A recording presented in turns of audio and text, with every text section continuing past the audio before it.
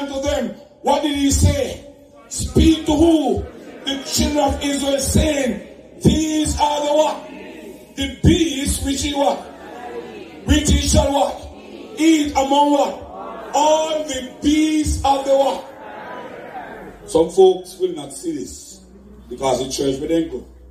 Now read this. But listen what the word says. Whatsoever what? Parted the what? The hoofs and his what? Cloven footed and what? Showed the cord among what? The beasts that ye shall what?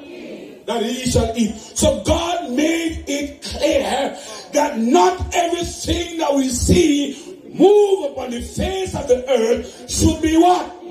Should be eaten. No, you see, I love how God puts it. God didn't just come out and say, these are they and call their name. God is very descriptive.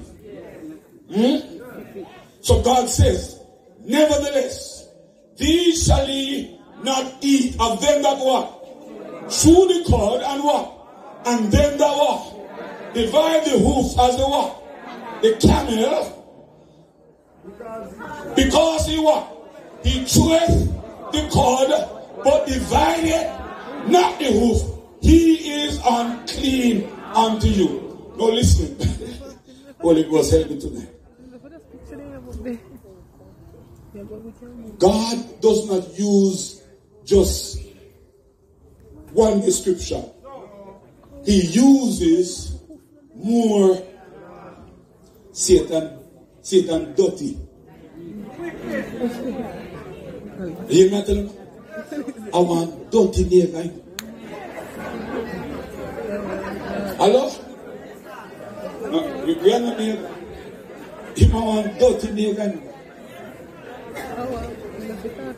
Listen, go back, brother. Go back. Let's look at what God says. God gave the description, how what you should eat and what you must eat, brother. And where Satan do? Satan changed his name. I want to forget what I said. Satan changed his name. But one thing Satan can't change are the description. Are you getting me? You know where I'm going? He says he must chew the cord and he must divide the hoof.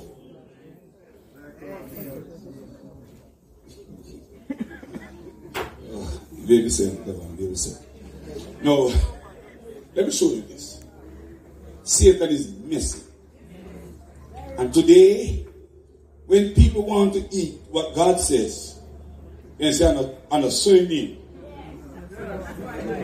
So they change the name.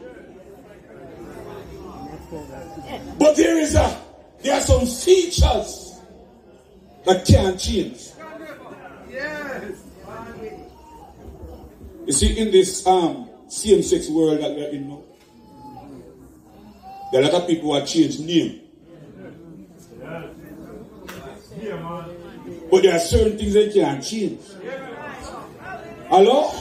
There are certain things that God put in place that you can't change it because it remains. So he said, because it was truth, the cord but divided, not the hoof. So God is saying, anything you ever eat, check him out. Let me tell you something. Woman, when you look at a man, check him out. Man, when you look at a woman, check him out. Because there are some people who are parading. Hello? I said there are some persons who are parading other than that which God has created them for. And if you don't check them out, make sure I say them are true God.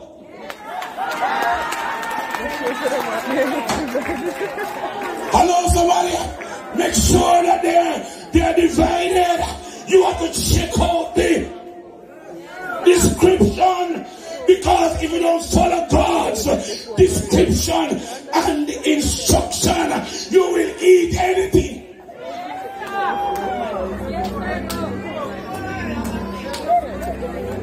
But listen what he says. Look at this passage. Look at this passage. It says what? And the coney, because he what? Cheweth the cord, but divided not the hoof. It is what? It is what? Listen, I know Adventists say, we are reading the Bible. And we just read all scripture is what? Given by what? Inspiration of God. The Bible says it is unclean. So let nobody tell you, say, no make the 70 people and tell you nothing. Next verse. They hear. Because he what? Showeth the what? The cord, but divided not the hoof. It is what? It is unclean. And who?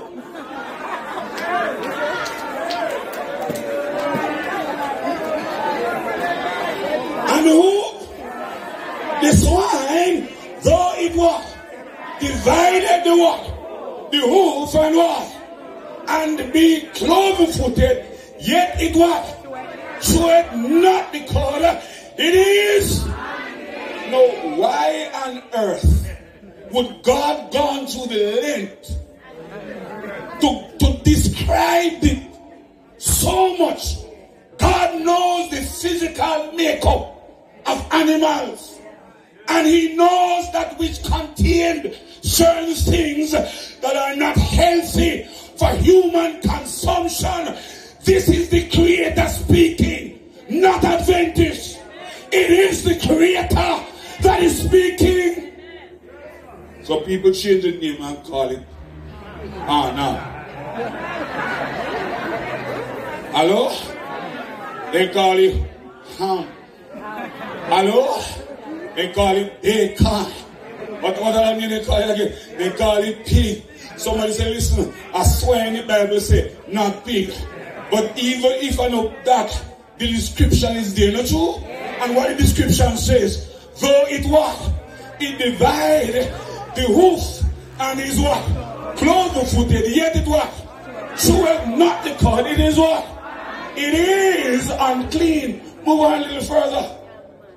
What it says? Of their what? Of their flesh shall he not eat, and of their what? Their carcass shall he not what? Penny, give me a little music, Penny.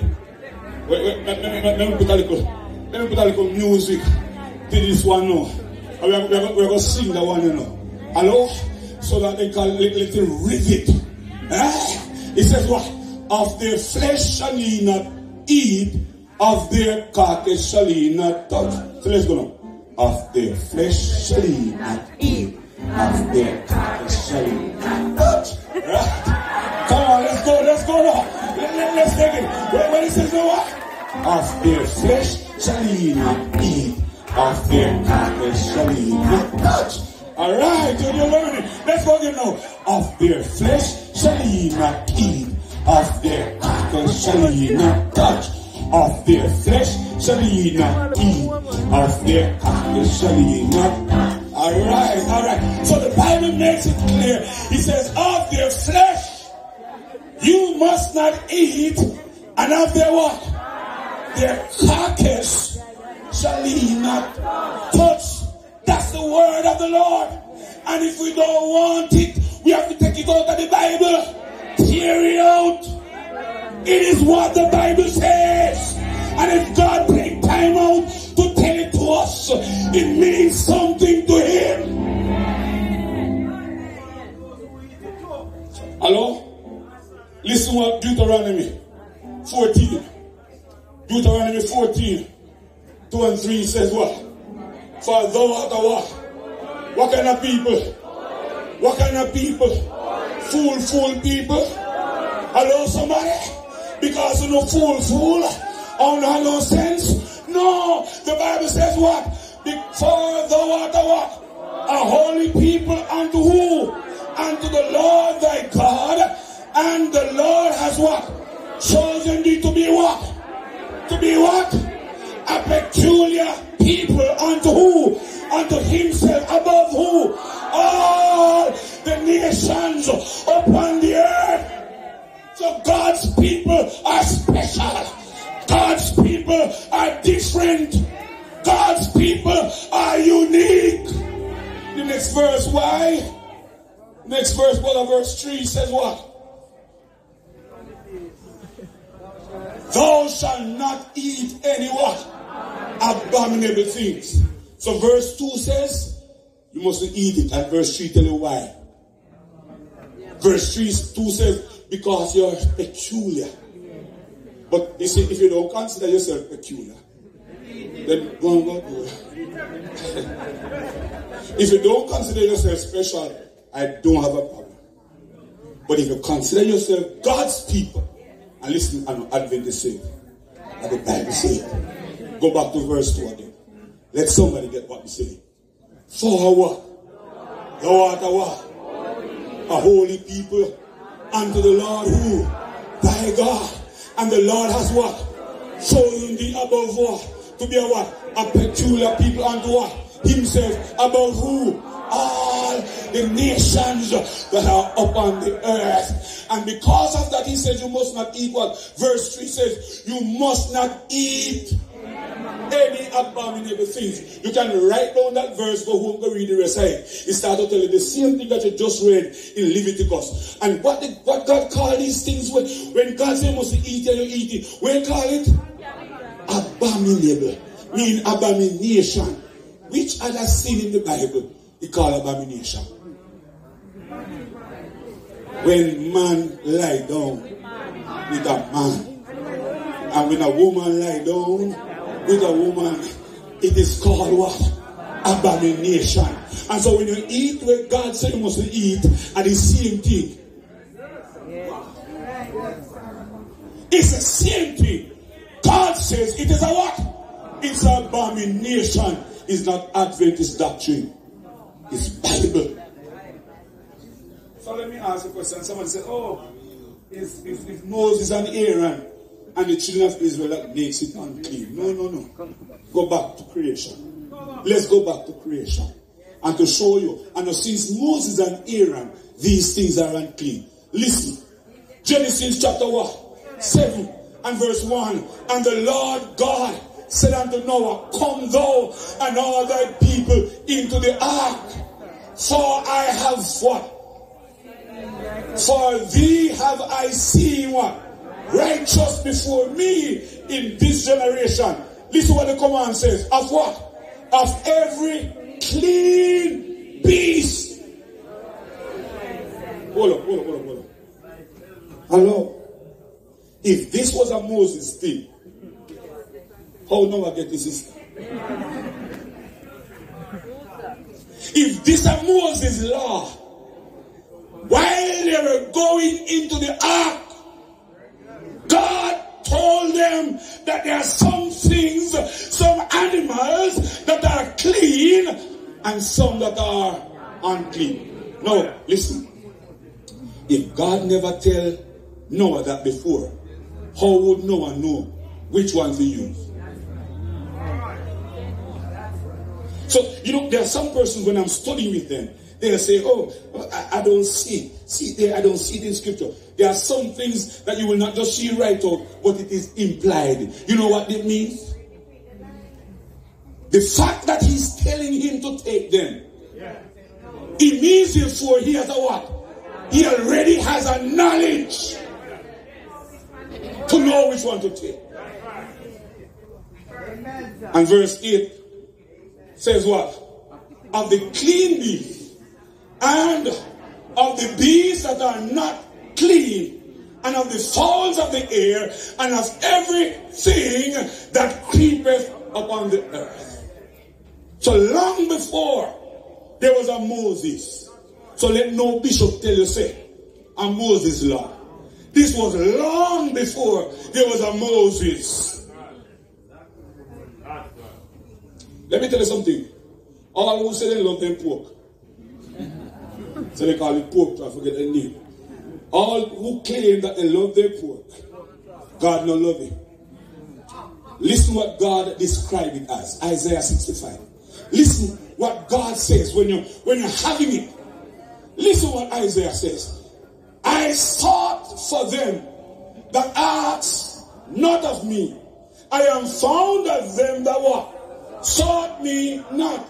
I said, behold me unto a nation that was not called by my name. Verse 2. I have spread out my hands all the day unto a what? What kind of people? You know what it is to be rebellious? When you tell somebody to do something and they don't want to do it, they are called who? Rebellious. I trust tonight that at the end of this sermon, we will not have any rebellious ones under here. But the Lord says they are rebellious. Which one? And listen, he described who the rebellious people are now. Listen who the rebellious people are. Which walked in a way that was not good after their own what? Listen what he says. A people that does what? Provoke me to who? Anger continually to my face. That what? Sacrificing gardens. That's one group of people. And the other one that what? Burning incense upon what? Altars of brick. And the other one no. Which remain among what? Graves and lodge in the what? Monuments. Which do what?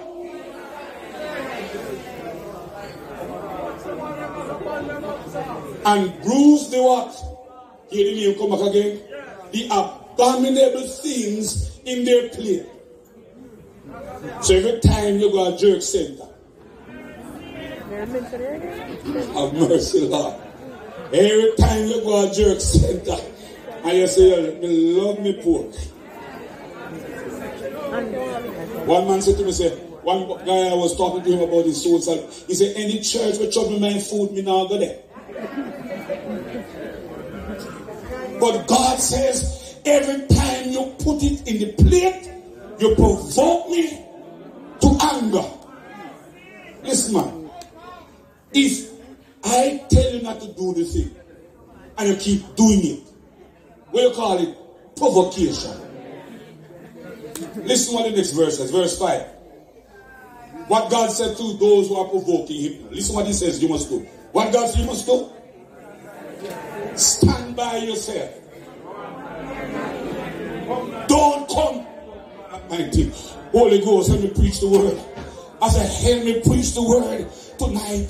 So you believe you're fool, Adventist, fool. We are following the Bible says.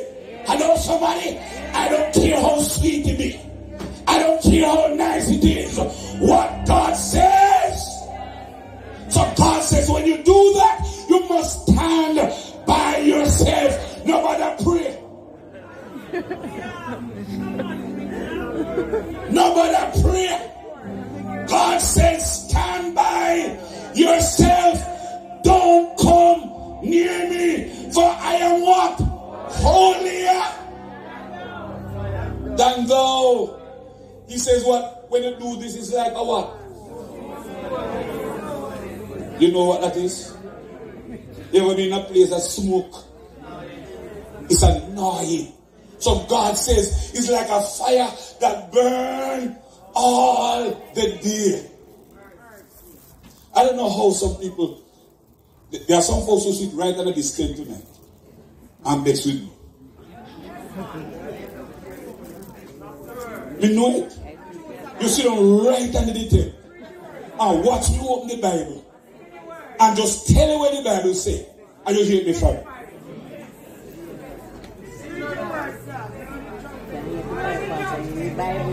Hello?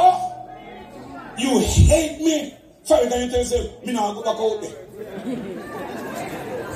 Me now go back because me never come after this. When you come to this tent, you come to hear the word of the Lord.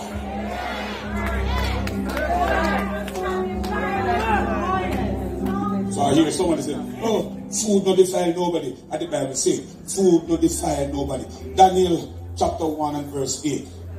What Daniel says here. But Daniel purpose in his heart that he would not what? Defile himself with the portion of the king's what? In Babylon. There are some hoghead in there. Hello? They are lobster, shrimp, crab, and all those things in abundance. Snail, frog, mongoose, everything in Babylon. Curry, stew, jerk, hello, barbecue, spread before Daniel. And when Daniel went into the king's court and saw the Babylonian food, Daniel says, I don't want any of this. Because Daniel says, I'm an Adventist. I'm not afraid to tell everybody tonight that all of these Bible characters are Advent. And if you can prove otherwise, come with it. If Daniel was not an Adventist, he's a judge here.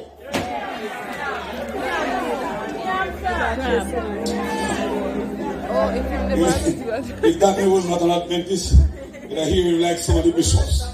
Oh, Sister Brown. Bless you. Bless the Lord, Sister Brown. What a lovely table you have spread here. Oh, glory to God, Sister Brown.